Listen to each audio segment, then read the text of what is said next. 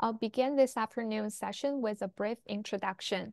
Welcome to the Canadian Institute of Forestry's National Electronic Lecture Program. My name is Sharon Yang, and I will be hosting today's session. Today is Wednesday, February 28th, 2024, and this is the fourth session in the e-lecture series entitled Sharing Knowledge on Some Key Initiatives Happening Across the Canadian Forest Service. This series is brought to you by the Canadian Forest Service and Canadian Wood Fiber Centre.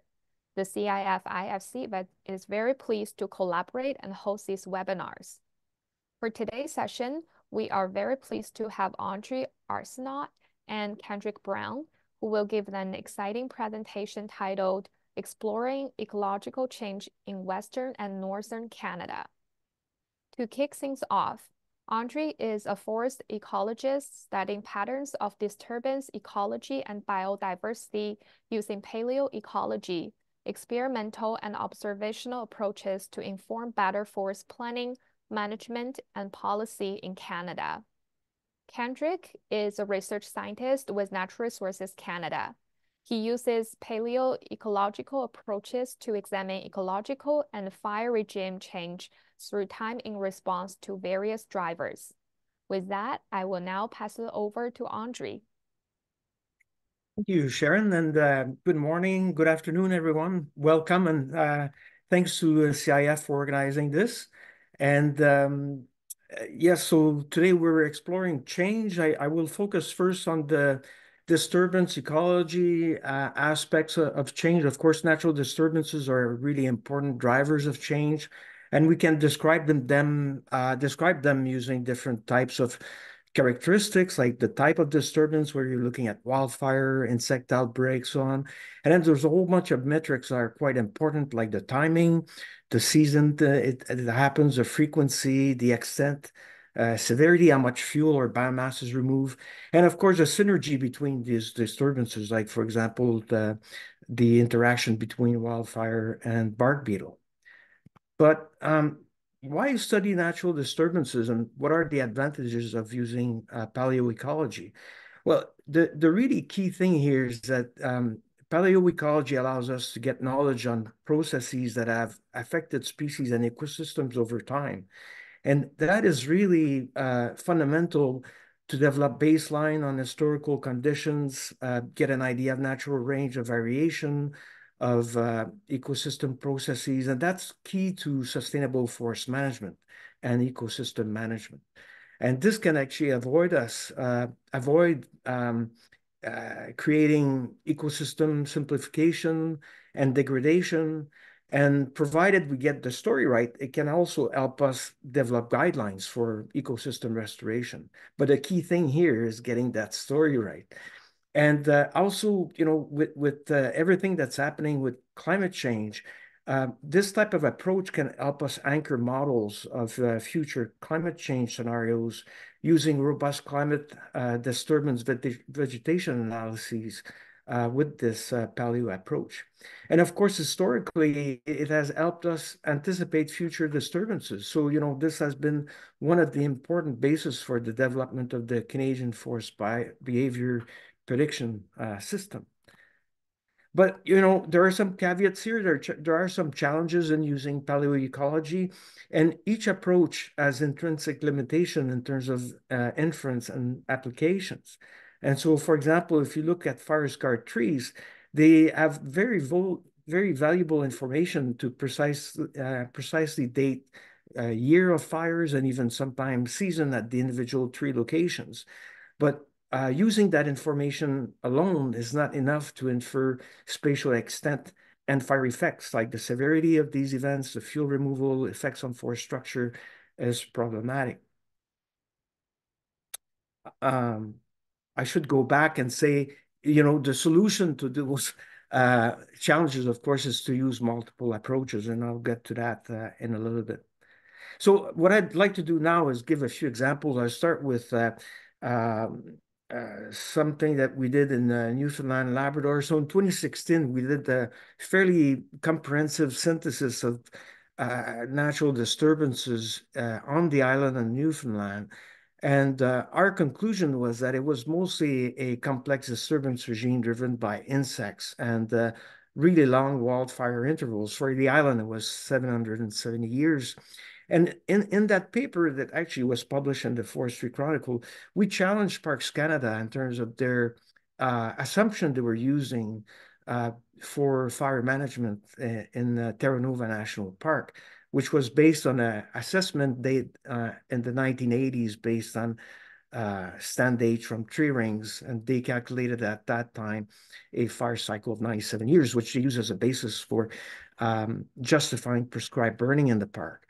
So this actually triggered two studies. There was a soil charcoal study by Leah Walker at MUN with Carissa Brown. And then there was another study using lake sediments by Nick Lake, who did his master's with me and Les Swinar at UNB.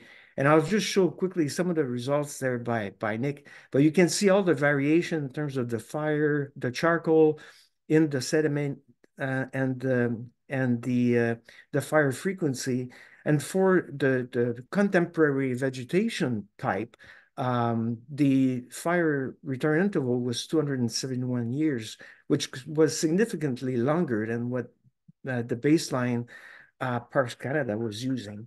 And incidentally, it's interesting because although Leah used a different approach, they also had significantly longer fire interval using the soil charcoal approach. Now, what I would like to do is go into a very different system.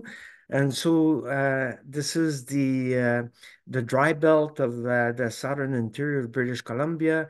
In the mid-1990s, in the Biodiversity Guidebook, the BC government classified these ecosystems, the bunchgrass zone, the interior Douglas fir zone, bundles of pine zone as fire-maintained ecosystem. And so what that meant was that the idea was that the fire, regular low severity fire would maintain these systems in open conditions. And after fire suppression, these forests increase in terms of density and fuel arrangement, creating ladder fuel more sensitive to or more conducive to crown fire. And so what we actually did is, and the key point here is I want to emphasize the importance of using different types of lines of evidence to try to test these kinds of assumptions. So on the top left there, you have different data using fire weather and looking at how that corresponds to incidents of fire. And, in the southern interior, most of the fires happen in July and August, and they're often associated with drought conditions. The other thing we looked at is actually historical conditions from historical reports from the BC Forest Service that were in the era that would have been before effective fire suppression. And what we found, it was that we didn't have one condition of open forests. These reports describe a whole bunch of different types of forest structure condition. And finally, there's two other things that are interesting in terms of that and that system is that at the top right there, you have work that was done by one of our master's student, Rochelle Campbell, that shows that fire is not the only disturbance affecting these forests in the southern interior. Western spruce budworm is actually quite important, has a major effect on the forest structure as well. And finally, the idea that fuel has been accumulating after fire suppression over the last 50, 70 years. You need to look at this in the context that there's a whole bunch of things happening in that system as well. So the bottom right here, you've got a map of the Kamloops Forest region showing on the left wildfire patterns and on the right harvesting pattern from 1950, 1996. And there's no question that fire suppression had an effect on different areas. But the other reality is with harvesting, we removed a hell of a lot of fuel from those forests. And then what I'd like to do is just show you a little bit of work that we've done on fire history using tree rings. And this is from the Arsenault Park, close to Cache Creek, and we had different grad sects looking at age structure and fire scars. And essentially what we found was that between 1585 and 2006, depending how you calculate fire frequency, it doesn't really matter, but there was a lot of variation in terms of the frequency, both spatially and temporally. And a lot of the dominant fires that we saw in this watershed were actually associated with dry years. One that stands out is 1869. The interesting thing about 1869 is that it's actually one of the driest years on record based on tree ring analysis. And it's also a year that was recorded, one of the first recorded years in terms of reports in the Hudson's Bay report for Fort Kamloops. And it actually describes very dry, hot and dry conditions from the spring to the fall, a lot of smoke in the skies and a lot of wildfire. And that also corresponds to a lot with stands that have initiated in the Kamloops area. And you actually see that too in the Arsenault watershed. So you can see there was a major cohort that started following that 1869 fire event with a major cohort of regenerating lodgepole pine and Douglas fir. And so these firestorms or mega fires have actually happened in the past, suggesting that low severity model actually is not supported by any of the data that we've presented to you so far. And you know, these high severity fires, as you know, are still happening. So actually, the Arsenault Park, a portion of it was burnt after the 2017 Elephant Mountain fire. Now, this is another study from Opax Mountain, just north of Kamloops, and Kendrick will talk about that a little bit more from a paleo perspective. But essentially, when you look at the height of fire scars, or again, the mean fire return interval, it again shows you a lot of variation at different scales. But to all this, I have an important caveat. So, you know, in the mid-2000, I worked with Mona Jules and the elders of the Secwepemc Cultural and Language Society, and they help us actually translate a brochure that we did for Interpretive Trail for the Opax Mountain Project. And I think at the time, you know, that was a really good thing for us to do. But one of the things that we have not done yet, and I think it's a big gap.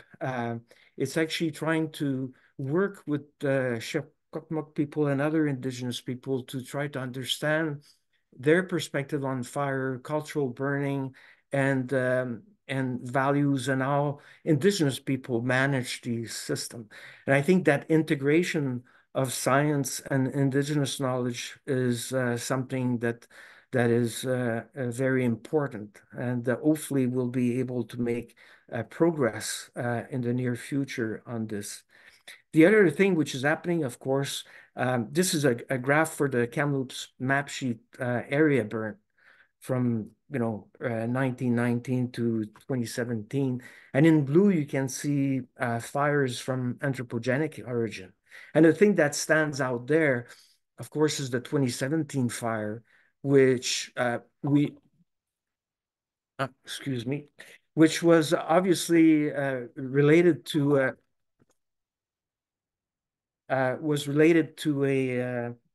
a oh, excuse me. Anyway, I'm trying to shut that up. Okay, sorry about that. Anyway, so it was anthropogenic origin, and you can see that these fires, there seemed to be a trend with warming temperature, drought, and these cumulative impact of anthropogenic origin and climate change. So with that, I think what's really important is to try to look at what was a longer perspective, historical perspective on these fires. And Kendrick will be able to talk to that with his expertise on the paleoecology. So with that, thank you very much.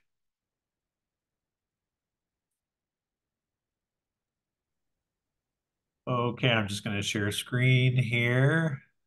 1 second.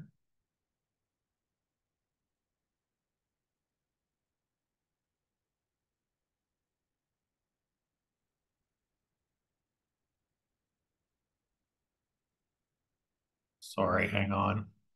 Can you see my screen now? Not yet. Looks Zoom. like it's still sharing. Oh, you know what? There you I go. think I think I chose the PDF. yeah, I'm gonna stop. That was the one I sent to you. Just give me 1 sec. Let Yeah, me no close that worries. because it's confusing me.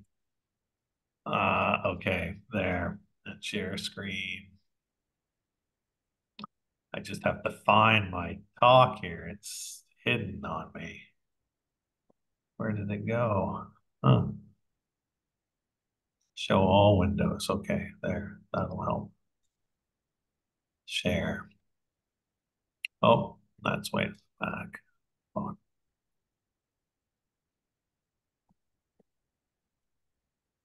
Okay, I'm almost there, folks. I just got to get rid of this black box at the top so I can. How do I get rid of this thing now so I can start the slideshow? Okay, from beginning there. Okay, yeah. Okay, thanks, Andre. Sorry about that, everyone. Thanks, Andre, for that intro into your research program with stuff from Newfoundland to BC. And your use of fire scars and tree rings. So, Andre presented some insights that can be gleaned using, tree rings at sort of the centennial scale. And we're going to pivot here now to look at ecosystem and ecosystem dynamics over longer time scales. So multi-centennial, millennial, or even longer. And basically, my portion of the talk, I'm just going to spend a few minutes introducing paleoecology, what it is and how we do it. Then I want to provide some examples from some research we've done in the interior of BC, Yukon, and the Canadian Arctic. And then wrap up with just an example of how we're actually using paleoecology to help inform sort of management and management decisions. So, as the name implies, paleo is old and ecology. So paleoecology is the science where we look at ecology of the past or ecology through time.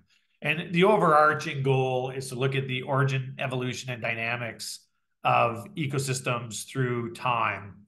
And to do so, we rely on a whole suite of different lines of evidence, whether, it's a multidisciplinary sort of field of study where we rely on biological proxies, physical proxies, chemical proxies, climatological proxies, and many others. And the only other sort of thing I want to note here is that, in addition to sort of having this long time perspective, we also can have different spatial perspectives. So if you go out and you core one site, you get a local sort of perspective. If you core 2 or 3 sites, you can start building a regional perspective. If you collate more sites, you can get national or hemispheric or even global perspective. So there's that element there of spatial as well as temporal perspectives. So how does it work? Well, the first thing we do is, we go out and we do field work as well as laboratory work. And this collage here, can you see my mouse? Can I use that as a pointer? Yeah? Yeah, I can see it. Okay, good. Yeah. Okay. So, we can go out and we do this field work, and in this collage, you can just see our coring platform and, our team acquiring different sediment cores. And I affectionately refer to these cores as nature's archives. And so, basically, like if you have a lake basin, and it doesn't have to be a lake basin, you can sample a soil or alluvium or a wetland. There's all sorts of different environments as long as material is accumulating. I affectionately refer to these as nature's diary. So you can imagine like every year, you have these depressions in the landscape like a lake, and the landscape around it, or the ecosystem, or things related to ecosystem processes, they're shedding information about what they're doing into that lake basin, and it's accumulating there, and it's being recorded there. And so we're the detectives that come along and extract that signal and try and figure out what it means. And so just here's a picture of a sediment core with organic sediment separated by a volcanic ash that erupted 7,000 years ago. And then what we can do is we can sample those cores, and we can sample them for physical, chemical, and biological indicators of landscapes, climate systems, ecosystem processes. And the point being, the further you go down in your core, the further back in time you go. And so if I'm talking about something that happened 10,000 years ago, don't get discouraged by the time. It's really like, the important thing here is that you're developing a high quality time series. And in fact, the longer the time, the better, because it allows you to look at sort of more variation in nature and get a better appreciation for how these systems operate and respond to different forcing mechanisms. So, so we'll extract all of these different proxies, and then we will analyze them and interpret them. And so, for example, in this case, we might be seeing lots of grass pollen at the bottom of the core and say, hey, it was a warm, dry climate with grasslands, whereas the top, maybe it got, wetter and more forested. So you can start sort of piecing together elements of the story there. So one of the things I'll just quickly, go over pollen analyses, because it's one of the main proxies that I work with. So every year, plants and ecosystems produce a lot of pollen as part of their reproductive cycle. Pollen is produced in the male cones of gymnosperms and in the anthers of angiosperms. And critically, most of that pollen does not fulfill its reproductive potential. It gets mixed in the air and subcanopy winds, so it gets into the atmosphere, and it rains out over the landscape. And we've all experienced this in the spring when you come out to go to work and your car is covered in this sort of light yellow dusting of material. That's pollen that didn't fulfill its reproductive potential. Some of that pollen rains out on your car. Some of that pollen rains out into lakes where it accumulates in the lake sediment. And this is a picture I took from a site in Romania 25 years ago, and you can see the pollen accumulating on the lake surface. That pollen represents the vegetation around the lake 25 years ago. It has sunk through the water column. It's in the sediment now, and it is a record of what the vegetation looked like 25 years ago. So we can go out and core these lakes, extract the pollen. Pollen's made up of a durable polymer called sporopollenin. It's ornate with a lot of structure, so we can use the pollen to reconstruct vegetation to the family, genus, and species levels. And that's sort of what this is depicting.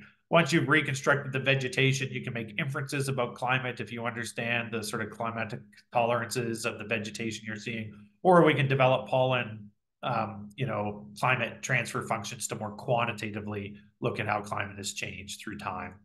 And likewise, paleofire. So, fire is a little bit different than pollen in that it's episodic. So every year, plants will produce pollen, but in a fire, they're not burning every year. So what you'll see in the sedimentary record is a pulse of charcoal that coincides with the fire. Then you might have a series of samples representing a number of years with no charcoal. Then you'll have another fire with a pulse of charcoal. So if you think of combustion sort of as the process in which a fuel is heated, ignited, and burned, the way charcoal is formed is in that heating phase, that just the heat alone in the absence of flame will start breaking down wood.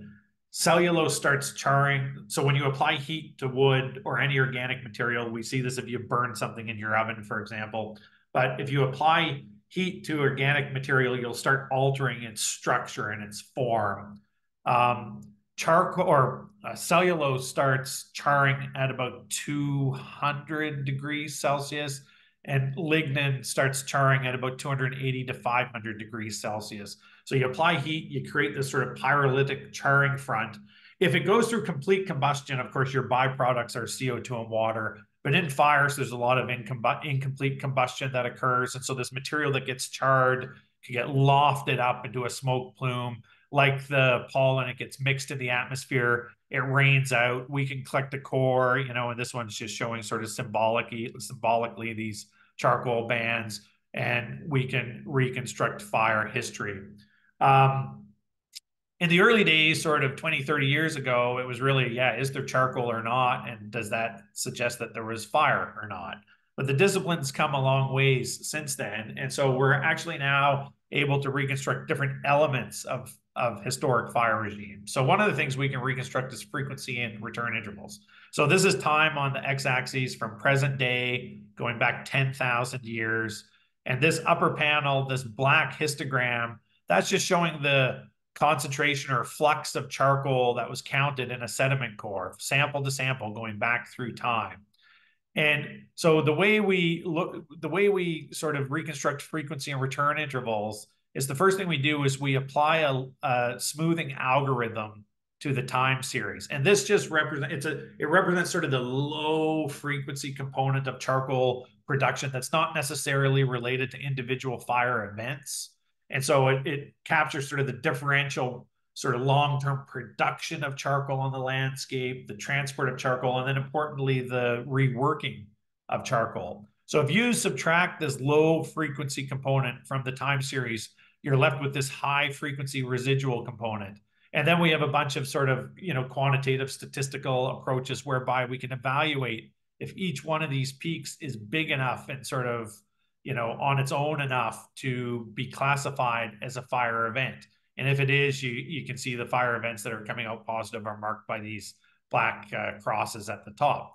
And then because we radiocarbon date our cores, we can say, well, we can convert sort of the difference in depth between fire events to ages between fire events. And once you've done that, you can start saying something about fire return intervals, or you can, alternatively, you can look at it from a frequency domain and say, okay, well, how many fires are there per 1,000 years? And you can trace fire frequency through time. We're also making inroads into understanding what actually burned in the past, and that's being done sort of using two approaches. So one is people are burning reference material that you can then compare to your fossilized material. And so in this upper panel, you can see A through C, you have these types of charcoal with sort of rectangular cells running in parallel ridges with stomata. This is more graminoid type charcoal. Whereas in D and E, you can see the charcoal. It may be hard to see, but hopefully you can make it out with these bordered pits, which allow water transport in wood. So this is derived from coniferous sources.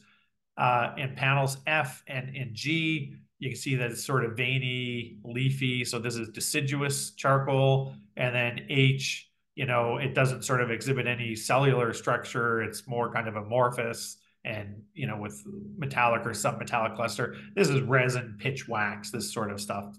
And then, so, we can look at what's actually burning if you keep track of what you're seeing in terms of charcoal in your fossilized samples. And the other thing you can do is you can measure the dimensions of charcoal grains as you're going. And this is just a simple plot showing that graminoid charcoal on average, the mean is sort of typically greater than 3 in terms of length-width ratios. So they're kind of long, narrow, skinny pieces, whereas shrub and tree charcoal is much more blocky. In addition to frequencies, return intervals, and fuels, we're also making inroads on looking at fire severity and erosion. And this is being done using two proxies, delta N15, which is a ratio of nitrogen 15 to nitrogen 14. In high severity fires, because nitrogen 14 has one less neutron, that's preferentially removed from the system and you get enrichment in delta N15. And likewise, if you have a really high severity fire, fires can induce magnetism. They convert sort of these weakly magnetic minerals in the soils to strongly magnetic minerals. And then 2, if you remove a lot of forest floor and you expose the mineral soil, there might be some magnetic material there. That all then gets eroded and deposited into basins downstream post-fire, and you'll get a magnetic signal. So basically, we get the sediment core and we apply a magnetic field to it, and we can look at how the sediment responds to that magnetic field. And in so doing, we can identify, layers that are more magnetic versus less magnetic. And that's helping us reconstruct severity and erosion. So now, because this is CIF, I thought one thing I would quickly do, this is based on work by Dyke in 2005, but I don't know if you've seen this paper, but it's a really nice paper. And I just want to go through a series of events or slides here that show how the Canadian landscape has changed through time, with time in the top right here. So this is just a shot from 21 to 17,000 years ago. And what you can see is Canada was covered in ice at that time. We had two ice sheets, the Laurentide ice sheet in the east and the Cordilleran ice sheet in the west. And critically, and I just want you to think about this, during full glacial conditions, climate was 6 degrees colder than today. Under RCP 4.5, we're talking about sort of 2 to 3 degrees warming in 100 years. In RCP 8.5, we're talking about 4 degrees. I mean, so, you know, with anthropogenic warming in just a century and a half, you're talking about warming the planet sort of half to 2/3 equivalent to what the planet did naturally through changes in orbital geometries and internal nonlinear feedbacks during the glaciation. You know, so 6 degrees colder, natural, you know, changes in orbital geometries versus 150 years of anthropogenic CO2 and greenhouse gas emissions, warming the planet sort of half to 2/3 of that, but in the opposite direction. It's mind-boggling. And, you know, just 6 degrees warmer, look at Canada. We were under 2 to 3 kilometers of ice. Where was the vegetation? The vegetation, and I put these labels on. If you work in a particular vegetation type, you can sort of follow the evolution of your biome of interest. But the vegetation was located south of the ice. It was up in Beringia, lots of shrub and herb tundra. And then because there was so much ice in the landscape, global sea levels were about 120 meters lower than present. And lots of sort of the Grand Banks off the Maritimes actually were supported new emergent islands that were, you know, characterized by tundra. The other thing that happened at this time is because there was so much ice, the jet stream got deflected to the south. And lakes the size, you know, that are occurring in sort of relatively dry areas today, they received a lot more precipitation. And so you have Lake Bonneville here, which is the precursor to Salt Lake City, and Lake La Junta here in Nevada. You know, these were big lakes that were receiving a lot of precipitation because of the lowering of the jet stream in terms of latitude there. By 14,000 years ago, you know, orbital geometries had changed. The ice started to melt. And a couple things to point out here. One, you know, an ice-free corridor formed between the Laurentide and the Cordilleran ice sheet. And two, coastal British Columbia became ice-free. So, you know, people have proposed these as two routes for the peopling of the Americas. In terms of vegetation in Canada, we have tundra going through that ice-free corridor, a bunch of sort of tundra-like systems on the coast. But you can see that the boreal forest is migrating into southern Manitoba and Saskatchewan, and grasslands to Saskatchewan and Alberta. Now, as the planet was warming, there was an internal nonlinear feedback mechanism which actually caused 1,000 years of cooling in response to that overall warming trend. And what this happened between about 13 and 12,000 years ago. And basically what happened here is there was this massive lake called Lake Agassiz. And this is sort of its total extent through time.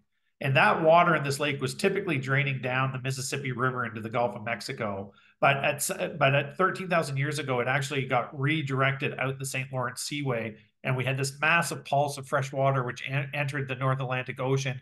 And it slowed down thermohaline circulation. And that resulted in 1,000 years of cooling. And so that's one concern with global warming is as the Greenland ice sheet melts, that there might be enough fresh water entering the North Atlantic Ocean to actually cool down the North Atlantic. And so places like Scandinavia may actually experience some cooling going forward, even though the planet is warming. The other thing that happened at this time is the Canadian landscape in terms of fauna looked profoundly different. So we had mastodons, woolly mammoths, woolly rhinoceros, saber-toothed cats, lions, jaguars, yeah, what else? You know, giant cave-faced bears, giant beavers, horses, camel. This Pleistocene megafauna went extinct. The ice was melting, and so you can see at this point in time, Asia and North America now are no longer joined. And then between about 12,000 and I can't see my cursor there, so and 4,000. North America actually experiences what's known as its thermal maximum. So our warmest temperatures sort of in the last, you know, 10, 20, 30, 40, 50,000 years. And warming didn't occur uniformly everywhere. It occurred first in Western Canada and later in Eastern Canada due to residual effects of the larger Laurentide ice sheet.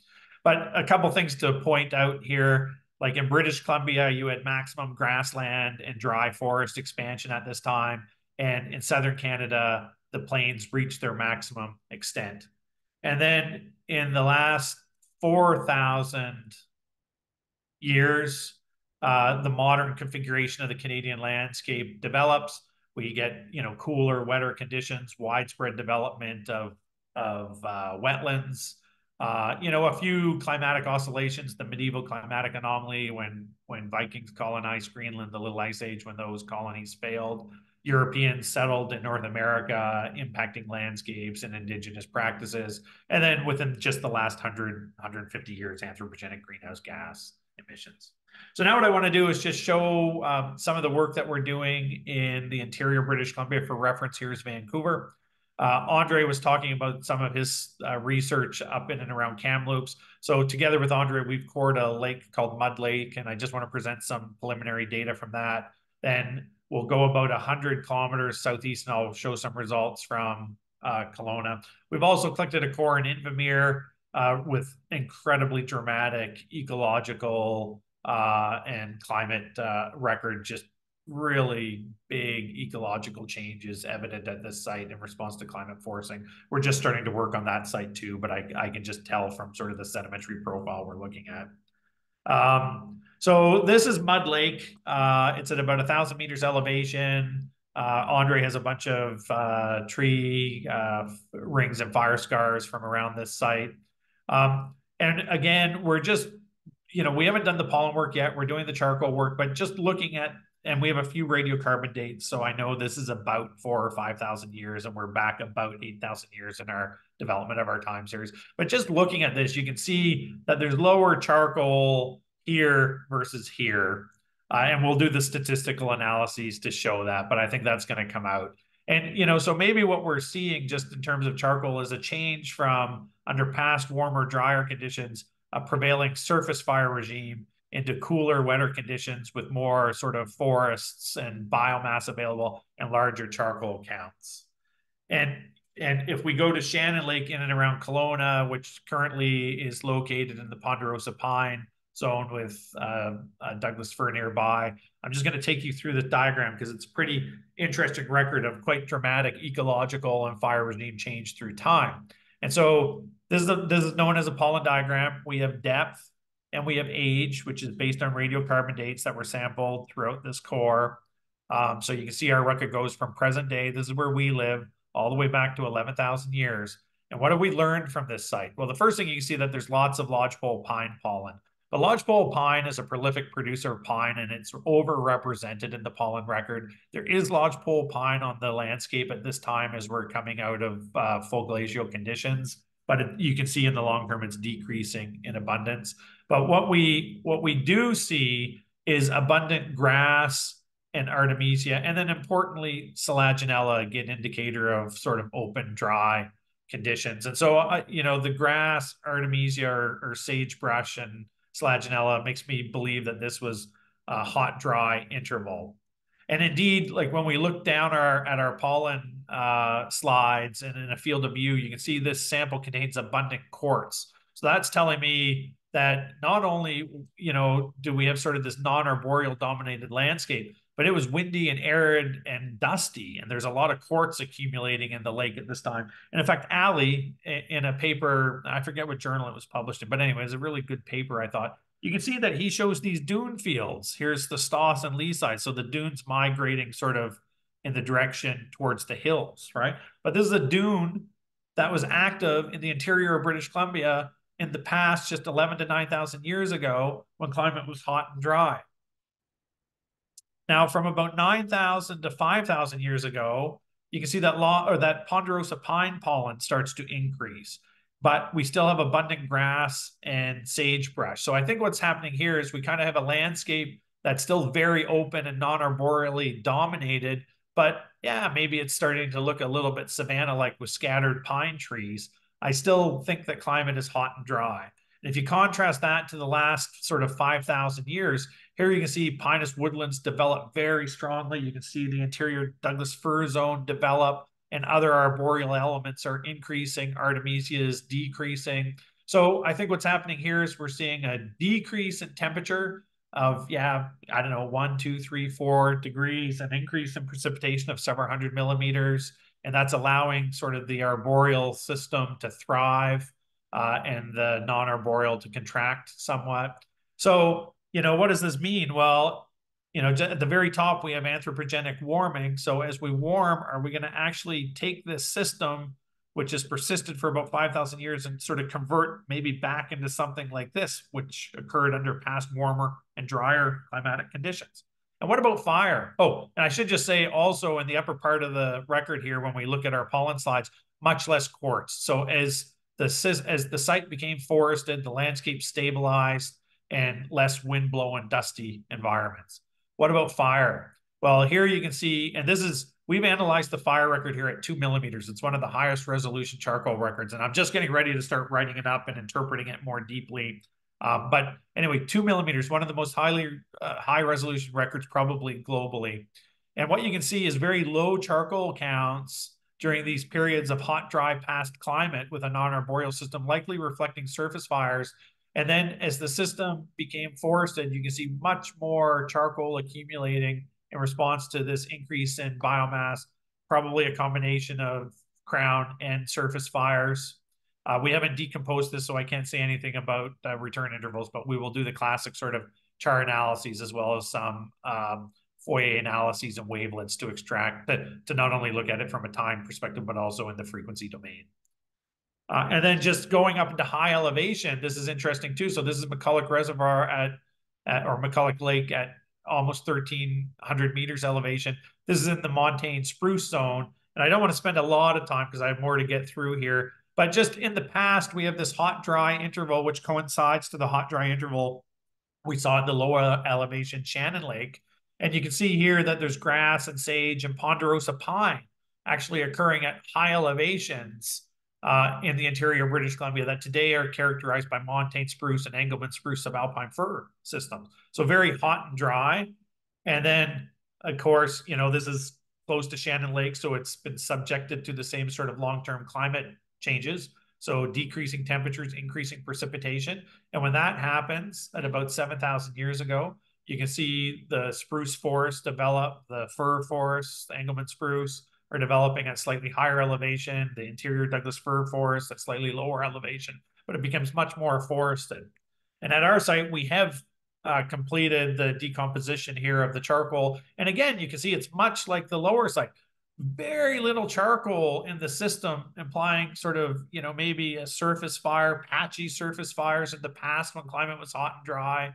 And then fires really sort of take off here in terms of the amount of charcoal. The mean fire return interval is about 300 years in the montane zone over the last 7,000 years as climate cooled and moistened. So again, for the montane forests in British Columbia, as we warm, are we going to see sort of a reversion sort of back to these more non-arboreal type systems? So now I want to just show you some work that we've done in the Yukon, in the boreal Cadillaran zone. These colored lines here are isopols. They're showing the migration of lodgepole pine north. So it was in northern BC 12,000 years ago, 10,000 years ago, kind of enters the Yukon between 7,000 and 6,000 years ago. Migrates north across the Yukon over the last 4,000 or 5,000 years. And it's just starting to arrive at our sites within the last 1,000 years. So I'm just going to show, we've cored 4 sites. I'm just going to show results from one of them for the sake of time.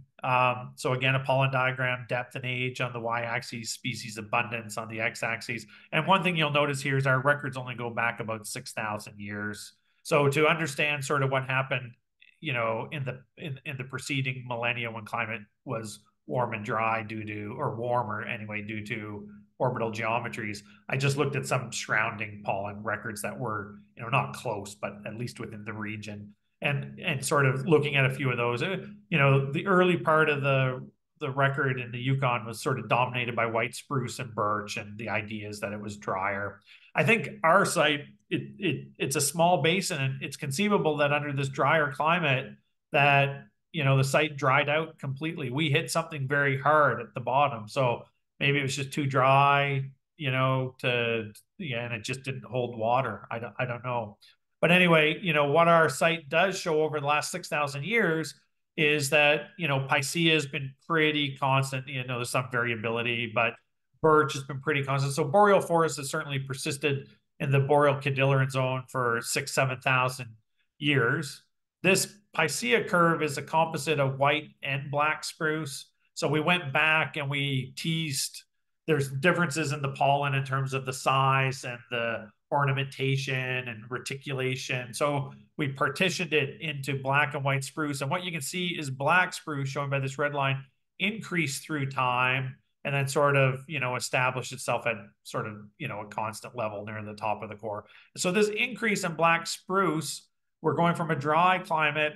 It might reflect an increase in effective moisture there, allowing black spruce to expand across the landscape.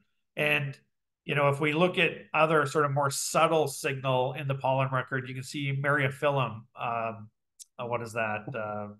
It's not milfoil. It's quillwort, I believe. Anyway, it occurs in sort of 1 to 2 meters of water. And so maybe this elevated Myriophyllum signal reflects rising water levels in the basin, which is consistent sort of with the expansion of black spruce and an increase in effective moisture.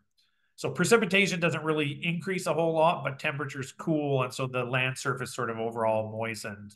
And then just moving up, over the last 4,000 years, we can see an increase in Cyperaceae, implying widespread polutification, and sphagnum spores, implying, increased acidity and wettening. So maybe it reflects, again, decreasing temperatures and increasing precipitation.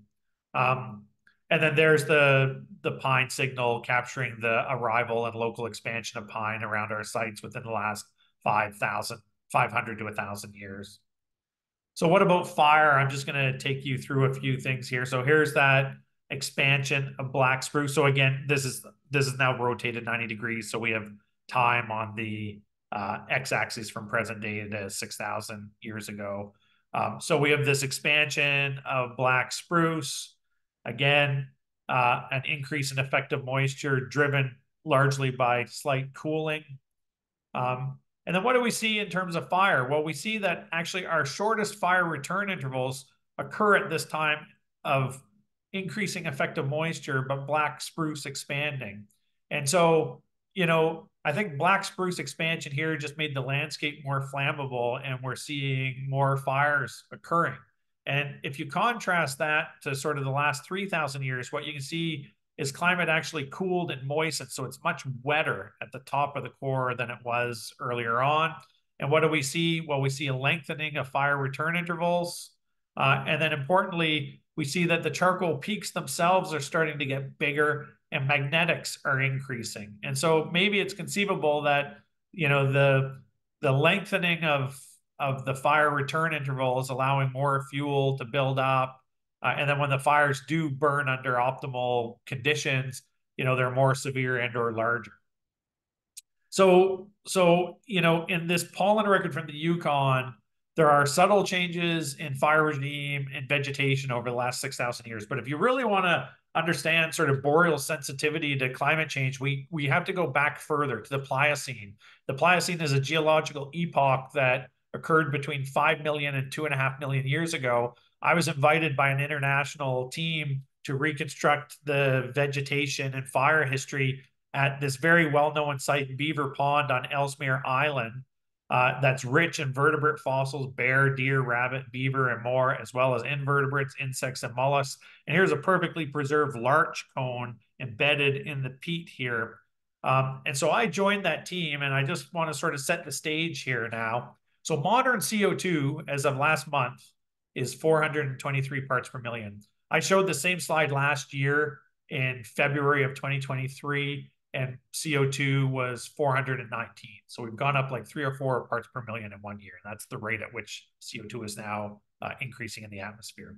But under CO2 at about 423, Eureka, which is a small hamlet on the island, has a sort of mean summer temperature of about 4 degrees.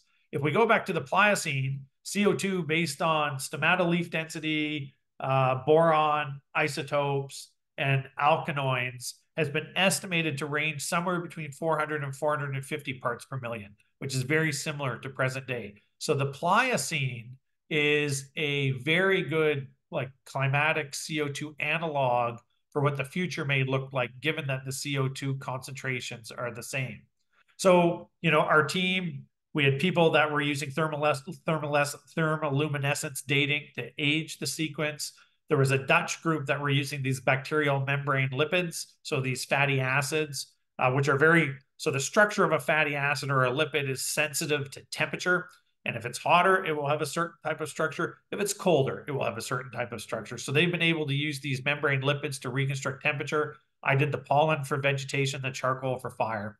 And what our Dutch colleagues found was the mean temperature was about 15, summer temperature was about 15 degrees Celsius, whereas today it's 4. So do we have 10 degrees more Arctic warming just because we're sitting at 423? And if this level keeps going up, you know, it's going to increase even more, right? When I did the pollen and the charcoal, here's the pollen, some of the pollen I was pulling out, and just close your eyes and listen to these names and you'll say, hey, that's a boreal taxa, right? Pine, spruce, larch, birch, vaccinium, blueberry, epilobium, fireweed, you know? So basically what we were showing is in the past when CO2 was similar to present, but temperatures were warmer. And you have to appreciate, like, we put all the CO2 in the atmosphere within 100 years. So that's going to play out through time here, the effects of that, right? But in the past, when CO2 was similar to present, the Canadian Arctic supported boreal forests, and some of the charcoal counts are some of the highest I've ever seen. It was burning. So now I just want to quickly turn our attention with the little bit of time I have left, and hopefully I have enough to do this. I'll just really plow through this for the sake of time and questions. But we've been working with the Capital Regional District. This is a picture of the Souk Lake Reservoir. It's the drinking water supply for 400,000 people on Vancouver Island. And the water it's high quality water, but it gets minimal treatment because it's high quality. So a little bit of UV to kill bacteria, viruses, and parasites, and a little bit of chloride to keep bacterial counts down while it's being distributed. It's high quality because, as you can see in this photo, the watershed is forested. And so the water purveyors rely on forests and forest soils to filter and purify the water. But with climate change, these forests are going to change and the fire regime is going to change. So all of a sudden, fire becomes a threat to this drinking water, and we want to understand what that means. So the CRD asked me to come in and reconstruct vegetation history and tell them how the vegetation has changed through time in response to climate forcing. And this is, again, just a pollen diagram, age and species, with, you know, this period when climate was warm and dry in the past, lots of fire adapted species implying lots more fire when climate was warm and dry. And then, you know, the development of the modern sort of dry rain shadow forests over the last few thousand years. And this big peak in charcoal, I just wanted to point that out, that could be indigenous burning. So we did this and we told them that, yeah, under past warm, dry conditions, you know, you had this type of sort of fire regime with maybe frequent, it was a mixed fire regime, frequent surface fires because the landscape opened up and supported more grasslands, and occasional burning, and a lot more sort of fire adapted taxa in contrast to present day. So as climate changes, maybe we go back to these types of conditions. Then as we were having these discussions, I had this idea that, well, we've reconstructed the fire history so we can actually go in and dissect these charcoal peaks and look at the conditions before the fire, during the fire, and after the fire at very high resolution. So we brought in a PhD student, Nicholas Hebda, who did a great job. He, you know, we chose 5 fire events. He dissected them before the fire, during the fire, and after the fire at high resolution to look at terrestrial and aquatic impacts of the fire and recovery. And I'm just going to use, so I'm not going to show all the events, just one. So you can see here in the middle of this diagram that some curves are going up and others are going down. Charcoal is going up, magnetics is going up, N15, reflective of a high severity fire, is going up, carbon is decreasing. So we suspect that there was a fire here. And so then we wanted to say, okay, well, what was the response to this fire? So we did pollen analyses. And one of the things we did with the pollen then, so here's our inferred fire event, is Nicholas went about doing a stratigraphically constrained cluster analyses, which groups samples that are least dissimilar or alternatively most similar. And it's an iterative process. So just go through, it says what two samples are least dissimilar. Let's group those, do it again. And you build up this dendrogram of dissimilarity. And when you look at this dendrogram, you can see that these samples are less dissimilar. These samples are less dissimilar or more similar. And these samples are more similar. So what we think we're seeing is the pre-fire baseline reference conditions, the fire impact zone, and the post-fire. So what did we see when we looked at, changes in mean? Well, we see Western hemlock, for example, in the pre-fire, it's sitting here. The fire knocks it down. It's a fire-sensitive species. Then it starts to recover. Pinus contorta across that fire zone, it actually increased and then recovered. That might be because it was an early serocolonizer, or as we removed vegetation due to the fire, the regional pine rain came in. We did the same analyses for trace elements. And so there's our inferred fire event. There's the dendrogram. And you can see the fire impact zone lines up quite nicely with the fire impact zone determined by the pollen. So pre-fire trace elements, fire trace elements, post-fire trace elements. And what did we see? Well, we see elements like magnesium, calcium, sodium, different cations, which are associated with wildfire ash. They increase in the fire zone and then start trending back towards background. And elements of concern like chromium, we also, looked at lead, arsenic, iron, which can impact the aesthetics of water. They increased around the fire event, statistically significant increases before decreasing. And also carbon, it decreased across the fire event as fuel was removed before increasing, and sulfur, which is associated with organic materials, showed a similar trend. And then we also did diatoms to look at aquatic impacts. There's our fire event, our dendrogram, how it partitioned out quantitatively due to that dendrogram. And what did we see? Well, diatoms are freshwater algae, and what they're photosynthetic. Some are benthic, some are planktonic, but they have a silica shell and are known as a frustral. And when they die, that shell accumulates in the sediment. So we went in and we identified the shells. And one of the interesting things we were looking at was this ratio of planktonic to benthic.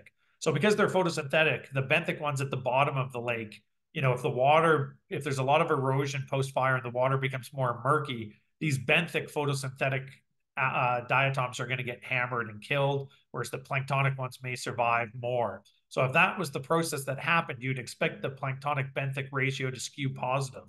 And indeed, in the fire event, it does so, and it does so significantly before starting to recover as the water cleared and diversity increased. So just last slide here, what did we find? In all the fire events we looked at, we saw evidence of terrestrial and aquatic impacts. Some fires, the signal was very strong, implying high severity fires. Others, we saw sort of lower severity fires.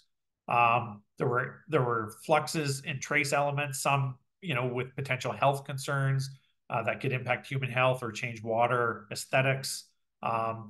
Certainly evidence of increased turbidity and erosion as recorded in the benthic planktonic ratios. And importantly, we were able to show that these impacts can persist for decades. And so the CRD, the water purveyors, are considering our results, and they're proposing a potential water filtration system to handle future fire-induced impacts on drinking water, a $1 billion water filtration system. And our research is helping inform, amongst other lines of evidence, of course, but it's helping inform sort of about fire impacts and the need for this sort of facility. And I'll wrap it up there, and we can take any questions or anything. Thank you, André and Kendrick. That was a great presentation. Now let's move on to the questions. We'll have 10 minutes for the Q&A. While we're waiting for participants to finish typing their questions, let's take a moment to fill out the post-webinar survey. Just give me 1 second here. I'm just gonna launch it.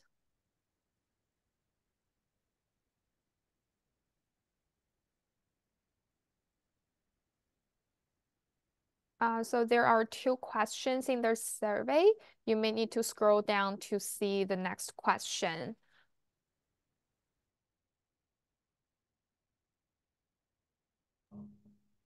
sorry, do you want me to look at Q&A?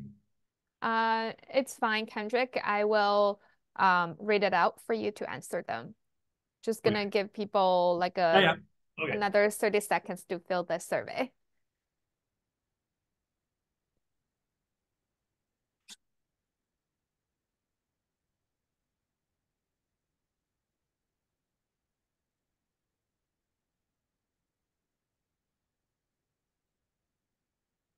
All right, so we have one question in the Q&A pod. It's saying, thanks guys. André, you prefer to the importance of scale in determining fire return interval. Do any of your sites show support for the Swedish ASIO model that fire frequency is an eco-site attribute, not just a landscape attribute?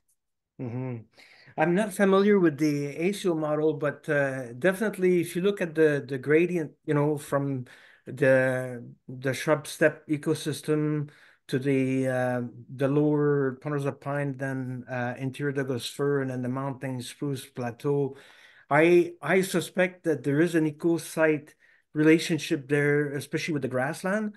And Jill Harvey showed that in the Caribou region. And I mean, this is anecdotal because we haven't analyzed all our data from the Ponders of Pine and the bunch grass zone yet, but it definitely looks like there was more prevalence of fire in these grassland forest ecotone. And this is where actually linking with the indigenous people will be quite important, because we know there's evidence that the Shakopmuk people, for example, burnt in the Lac du Bois grasslands.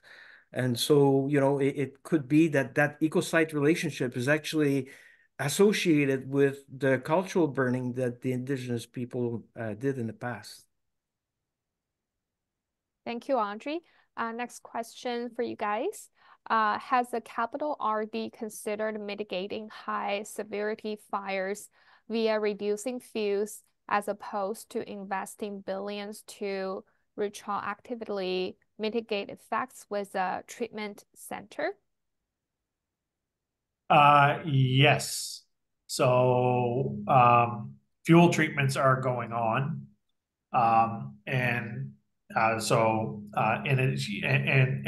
Sort of in addition to fuel treatments, there's been a lot of Dan Parakis did some burn P3 modeling of fire probabilities and sort of showed where the highest probabilities of fire were within the watershed. And then, what we actually did with our paleo data is, he identified areas with high burn probability and low burn probability.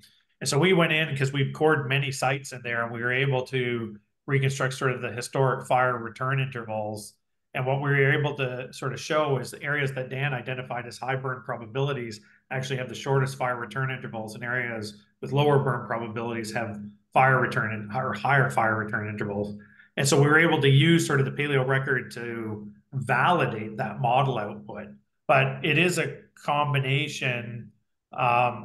They are doing fuel treatments, of course. There's some concern about efficacy of those, and if under really extreme conditions, are they going to help? So in terms of preventing spread of fire and minimizing impact on water quality. But their mandate, of course, is to make sure that there's a continual supply of high quality water to consumers. So I think, to be perfectly honest, it's a two-pronged approach: fuel treatments, and hard hitting by, let's say, BC Wildfire Service to really try and get fires out before they're problematic.